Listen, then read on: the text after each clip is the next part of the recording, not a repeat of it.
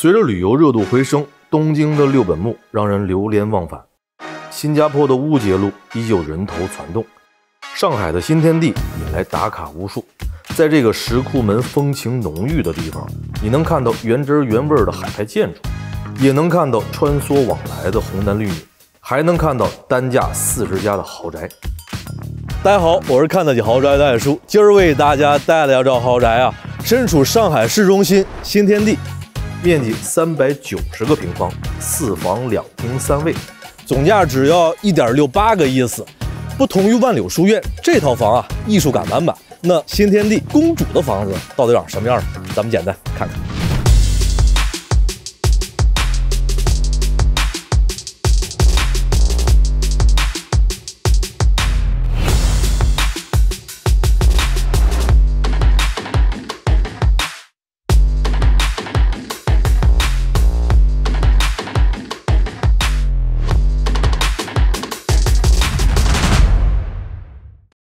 单元大堂进来，层高一般，3梯2户，略显朴素。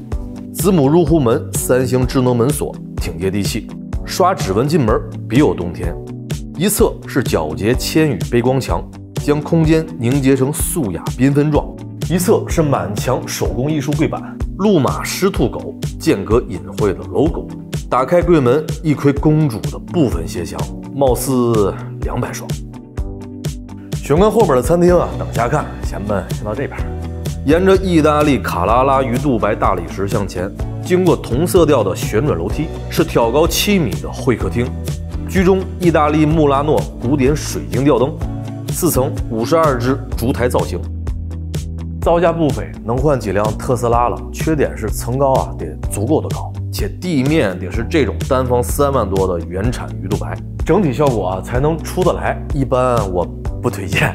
曲度廊道的侧面和下沿做了蕾丝包边的顶光设计，这种做工繁复的装饰主义，目的就是为了驯服整面的漫反射光源，又能和马塞尔万德斯的石刻插筋纹理呼应，还能让何为式的 PF 沙发和自己创作的油画呀互为点缀，不分你我。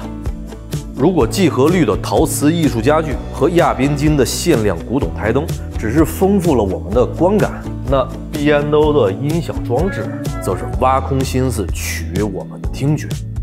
这种玫瑰金配色市面不常见。提到 me.The 啊，多说2句，这是98年前丹麦的一个老品牌，高端一点的产品呢，丹麦会派人上门安装调试。他们家也是威廉姆斯车队的官方合作伙伴，定位是摆在家里有故事、有设计的物件。翻译过来就是远看不是音响，近看不是音响，打开，哦，原来是音响。普拉尼卡真火酒精壁炉后边是弗纳塞迪的对椅，角落里3个世纪前的古董椅坐板拆了，框架设计成插花艺术装置，可见妈建达是懂艺术的。回到旋转楼梯，沿着 L 型书架摆件墙涉级而上。为了视频过审，我替大家把部分的私密画面挡上。2楼到了，整层地面是威尼斯定制的白橡木，还嵌了金粉，这也没谁了。先看东北角的影音室，前壁星星4叶草纹路的转门，打开后里面是木槿紫的色调空间。清代喜上眉梢的丹际红屏风点亮了色彩布局，让英国蒂加利真丝手绘墙布黯然失色，也让拍来的自带木刻彩雕和鎏金浮雕的酒柜过于沉稳，但挡不住萨赫拉真丝水晶地毯的倔强闪耀。坐在原味电影院的椅子， me.The 玫瑰金影音系统依旧是全套，威士忌古董收纳箱，巴黎的古董平箱点缀的这里的边边角角。换个角度，如果这儿啊不观影，咱们还能干点什么呢？来，咱们给点建议。出来，沿着廊道向前是健身区，泰诺健的椭圆机和瑜伽球适合强度不大的女生。中空镂以玻璃的内侧窗扇选配了玫瑰金型材，加上威尼斯面具画框、双翅艺术装置，还有摩洛哥贝母贴片脚柜和世界各地淘来的圣诞球。我只能说呀，母系元素拉满，别问为什么，问就是单身。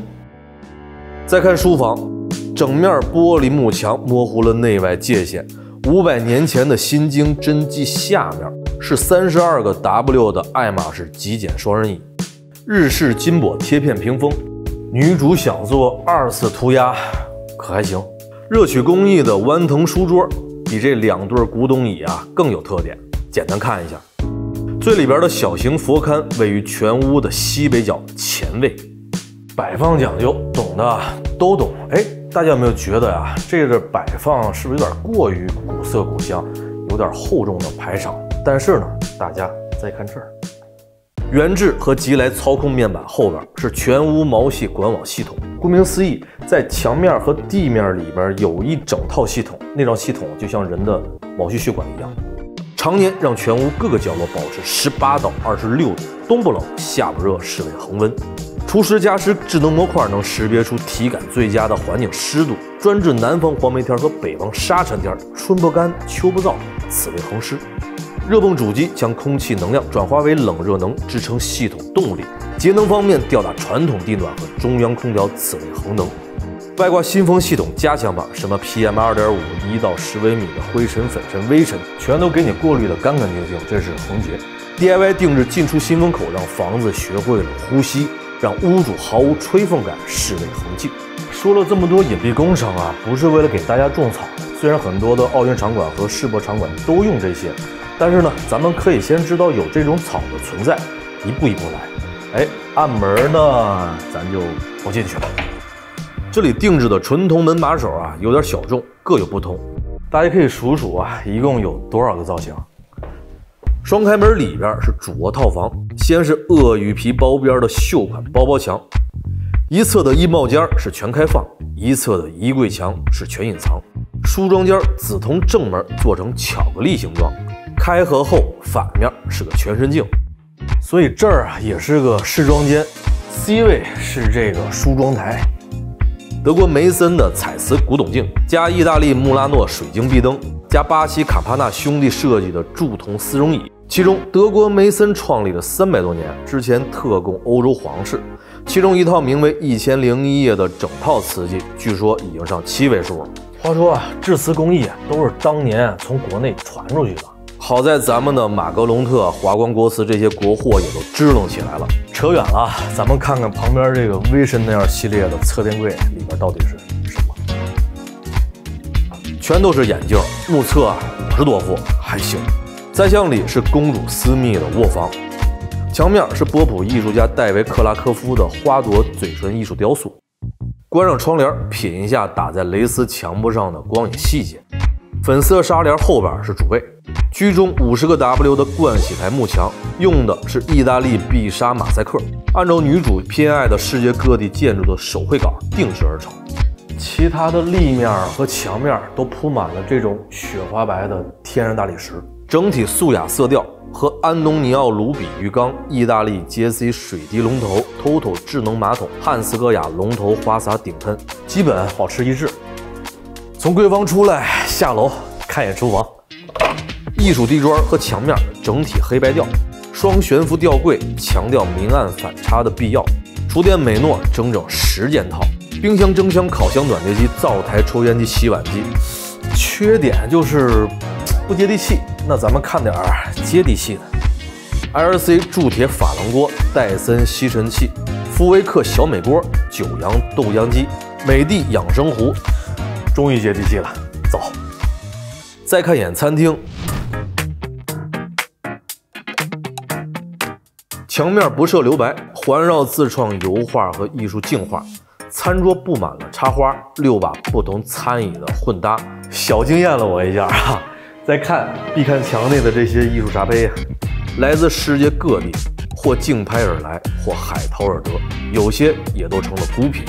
旁边的意大利佛纳塞迪的复古餐面柜，如果没啥感觉啊，他们家半个世纪前就风靡世界，挂在墙上的那些餐盘，那种拿来供的而不是拿来用的餐具，你没准会有印象。超现实、激情、反叛是这个小众品牌的标签。这样上面2009年草间弥生的版画反倒成了陪衬。另一侧像金角大王、银角大王的绳椅，也是巴西坎帕纳兄弟设计的。有一说一啊，这个坐感不如人体工学椅，但坐的是椅子吗？不是，和布加迪一样，坐的呀是故事，开的是品牌认知。懂它的为之疯狂，不懂它的嗤之以鼻。同意的扣一。接着来，旁边的蓝色玛瑙水吧台，切片工艺相当凑合，造价也相当爆大。横纹横饰的通顶酒柜，魔鬼鱼皮镶边加配了暗土玻璃。星之卡比永生花后边是蒂芙尼古酒银器，还有昆廷收纳袋，限量款啊，大小各一枚。再看一下一楼双客位，一间满墙背光紫水晶，劳芬悬浮马桶加 THG 鎏金龙头，一间满墙贝母马赛克加 TOTO 智能马桶加 JC 24K 镀金龙头，还有30多个 W 的艺术发洒。得，咱们出来去院子透口气。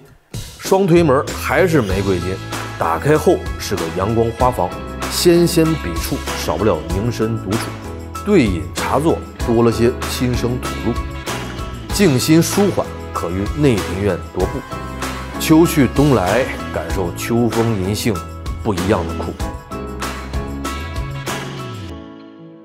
房看完了，感觉有点惊艳，因为这套房经过主人亲自设计采购，获得了艾特奖的别墅设计银奖和最佳软装设计奖。里面很多品牌我也是第一次见，价值超出了我的判断，所以只能给大家展示它的部分细节。我不知道有多少观众和我一样，对艺术品古董这些目前的鉴赏还是有点片面，但能让自己的愉悦的事儿或物其实远不止这些。久未远行的旅游，佳节亲人的团聚，心仪已久的 offer， 无论我们的生活潺潺如流水，亦或汹涌如江河，我们都在不断寻找自己的柳暗花明，让自己百毒不侵，活得认真，笑得放肆。OK， 这是本期视频的全部内容，觉得还行，请点赞、关注、转发身边的朋友。我是艾叔，豪宅就这么回事儿，咱们下期见。